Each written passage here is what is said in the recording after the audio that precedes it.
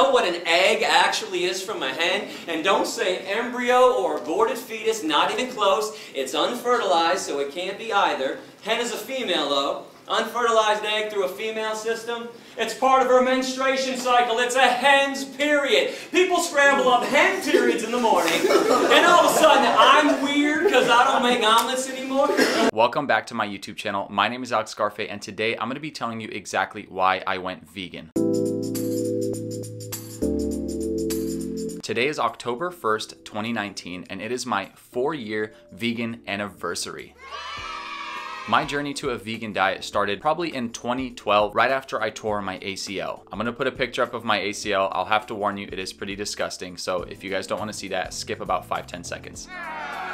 I know it's a disgusting picture, as you guys can see, but right after I tore my ACL, I really started focusing more on my diet, but I did not go vegan right away. So I just started eating more plant-based foods, and I noticed that I was getting a lot healthier. And about 2 years in, I got my blood work done, and everything came out really good. Aside from vitamin D being low, I wasn't in the sun a lot, and if I was, it wasn't at the right time. But all in all, my cholesterol was good. Everything was good. The doctor said there was nothing really to worry about. And it wasn't until about 2015, October 1st, when I saw The Best Speech You'll Ever Hear by Gharfeh. So I always was tiptoeing around the vegan idea, but I was never able to fully commit, and it's because I never made that connection to the animals. After watching Gharfeh's speech, I was sold. I went vegan right away. I was eating a bowl of chicken noodle soup, and as we got to the part where he was showing the animals and the cruelty and whatnot, I had to put it down. I didn't even finish the soup at all, and I'm being completely honest when I say that. I put it down and I stopped eating it, and I said no more animal products. So now it's been exactly 4 years since the day I went vegan, and I feel great. I'm in the gym all the time. I play basketball on the weekends. I'm always active and I'm always moving around,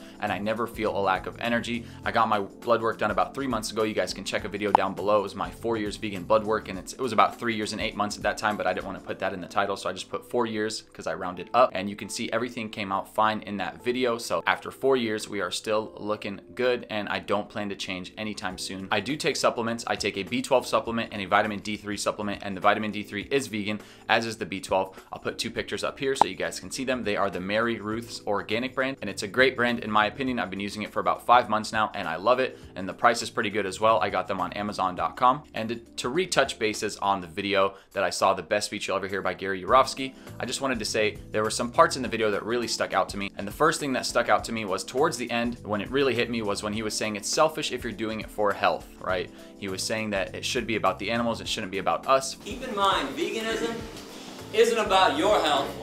That would be selfish. I'm trying to get people to be unselfish for a change, to be altruistic, do something kind for somebody else, and when you do that, don't expect something in return.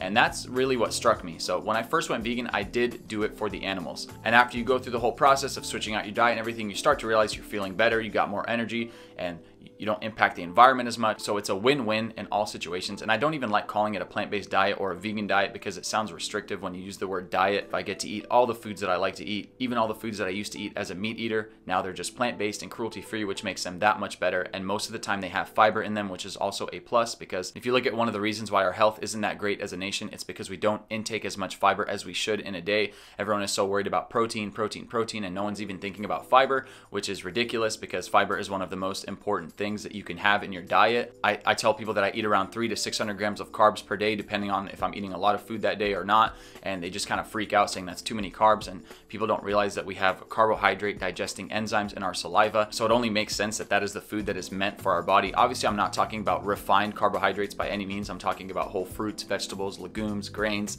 nuts, and seeds.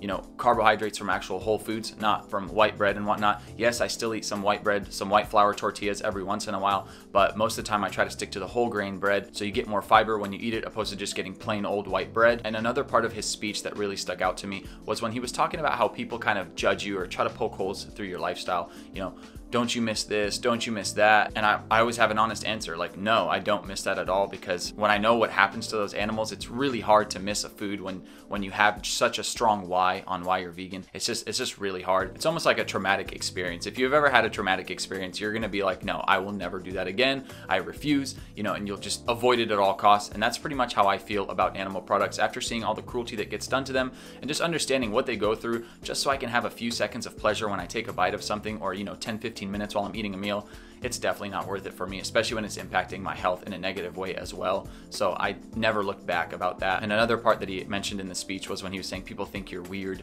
for eating, you know, a tofu burger or eating a veggie burger or vegan cheese and whatnot, and they try to put it down as if it's something weird that you're eating a plant-based alternative, when if you think about how their food got to their plate. The standard diet of a meat eater is blood, flesh, veins, muscles, tendons, cow secretions, hen periods, and bee vomit. And people think vegans are weird because we eat tofu and rice and beans and lentils.